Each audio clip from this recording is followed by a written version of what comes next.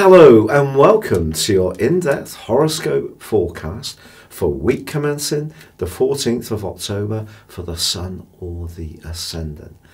If you've yet to subscribe to my channel, I'd be honoured if you did so now. Please also click or tap on the bell notification alert.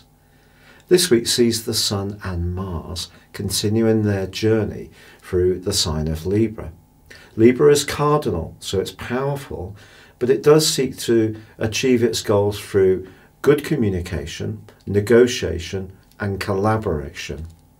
Last week's full moon in Aries is still very much to the fore this week, however, and that embraced the powerful influence of Pluto.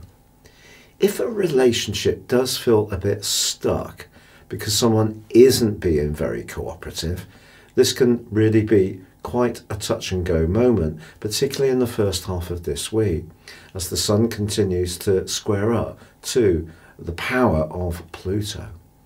But Mercury is forging an awesome angle to Neptune, and Mercury and Venus are in the deep and passionate sign of Scorpio.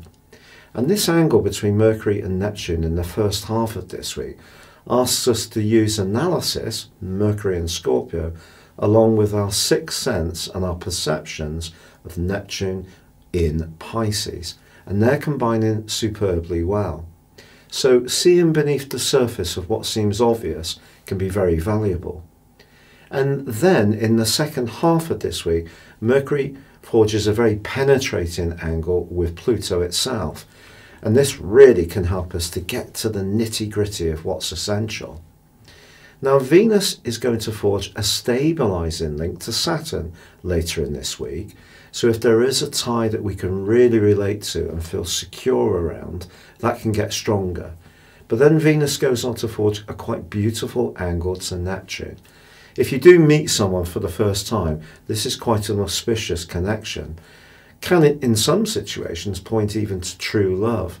So if you're fortunate enough to have a date with someone that you really click with at the very end of this week, it could prove to be truly significant. But Mars in Libra continues in the first half of this week to be in that obtuse angle to Uranus. And Uranus is in the part of the overall horoscope to do with our values and our resources and money.